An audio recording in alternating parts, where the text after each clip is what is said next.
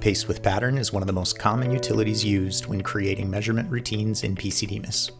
This tool has been a part of PC-DMIS for a very long time and has well supported creation of most types of patterns where the offset between the features is applied relative to the active alignment. While Paste with pattern handled these common cases very well, it wasn't as useful when the pattern didn't align to the coordinate system. This required additional alignment commands, and sometimes the pattern simply wasn't possible to define, forcing the user to create each feature individually. There's also some repetitive opening and closing of windows that just seemed unnecessary.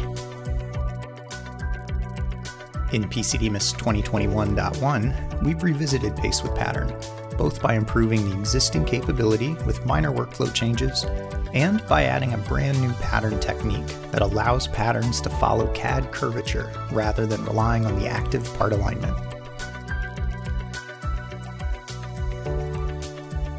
For those familiar with the old tool, you will recall that a pattern needed to be established and then a second menu option was used to actually do the paste.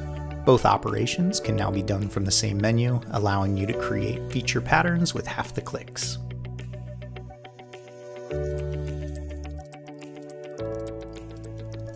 Also, when using the angle pattern, the angle was always rotated about the active origin.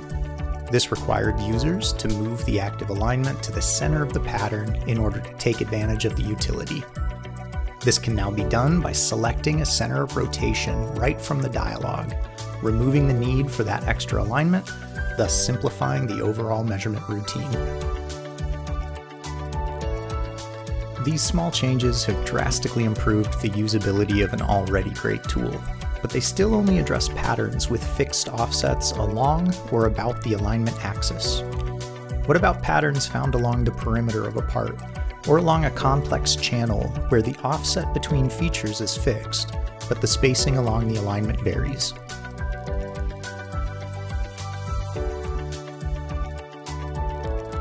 For these cases, a new tab was added that allows you to pattern along a curve. To use this feature, first select the curve from your model. Either an edge from an existing CAD surface, or a curve created using Cut CAD can be selected. Consecutive curves can be combined with the familiar Control-click gesture, and the start and the end point of the pattern can be moved by using the drag handles displayed in the graphics window.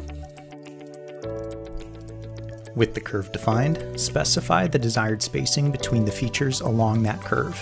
A visual representation will be shown so you can avoid problematic regions like tight corners before clicking Create. Once happy with the resulting pattern, click OK and enjoy the time saved. Paste with pattern along a curve shares much of the same options with the old behavior, in that you can paste patterns containing multiple features, moves, and dimension commands.